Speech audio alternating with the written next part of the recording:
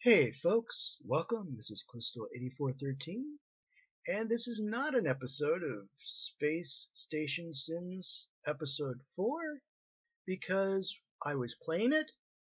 Episode 4, I was actually starting to enjoy it. It was difficult but not impossible.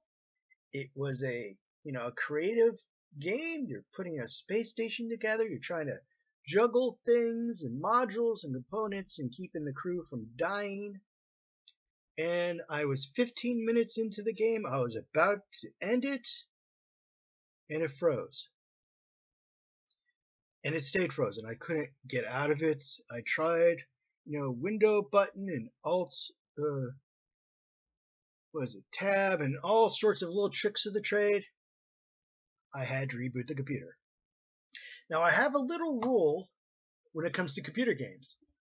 If they mess up my computer, I don't play them anymore. So unfortunately, that is the end of this game. And once again, I was actually starting to enjoy it. It was, not frustrating, but not totally boring. It was almost something enjoyable, almost in an ASMR kind of way. Because I learned to basically ignore the crew members. They just kept on babbling. Every time they went to the toilet, every time they drank a cup of coffee, every time they talked on the comms, every time they fell asleep. That was a little annoying.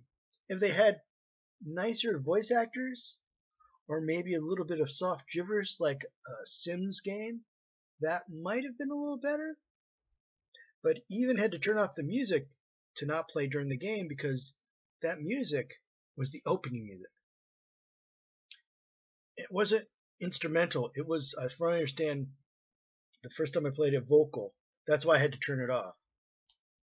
So it's an interesting game, but I think there's decisions that are made that might have made it a lot more frustrating for players, especially having to tell people when to go to the restroom, when not to. I think I kind of cured that because I did give my crew member some high points, and basically, I don't think the term self-care was in there, but self-care.